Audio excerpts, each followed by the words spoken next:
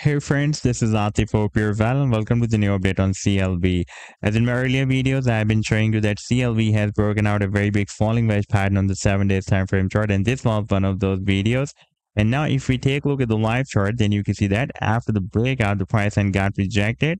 After this big rally, you can see that it was rejected by this long-term resistance of 15 cents that was previously breaking as a resistance here, and now again it worked as a resistance. And now recently, after this huge drop, you can see that the movement is quite squeezed inside in another falling wedge pattern that is smaller than the previous one. If we take a look at the daily time frame chart, then you can see that right now it is trying to break out the resistance of this next falling wedge pattern once again. And in today's video, we will analyze this move. But before starting this analysis, if you are not subscribed to my channel, then do subscribe it. And for more trading signals, you can also join me and support me as a YouTube member or as a Patreon member, because there I'm sharing different trading signals for you. And you can find the link to join me there in the video's description I've shared. And if you would like to see how my trading signals work, then I've also shared the link for the trading signals report in the video's description. You just need to open that report.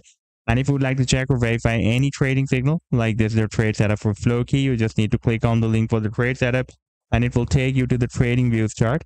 And on this chart, you can see when I shared this signal, like I shared this trade signal on 20th of May 2024, and you can also watch the complete trade setup as well. Like this was the buying zone and the sell target zone and stop loss.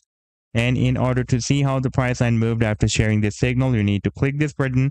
And after that, it will show you how the price line moved up from the buying zone and rallied to the sell target zone. Now let me take you to the live chart of CLV. And here you can see that on a daily time frame chart, recently it is stuck inside in another falling wedge pattern.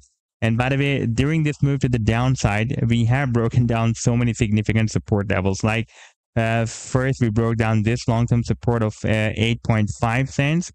And you can see after the breakdown, the price line also got rejected by this support as a resistance and dropped down and broke down recently another support of 5 cents as well. And now it is trying to break out the resistance of this falling wedge pattern and this resistance of 5 cents together. If this time the price line will be rejected by the resistance of the wedge, then it can drop down at this support of 3.5 cents.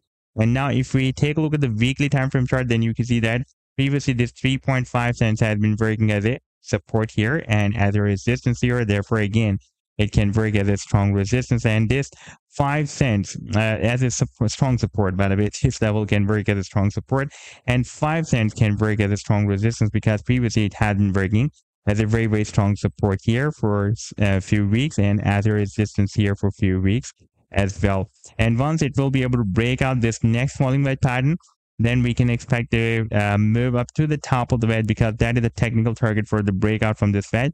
That can be approximately at 17.28 cents. And now if we take a look at this previous breakout, you can see that we have already broken out this very big falling wedge pattern.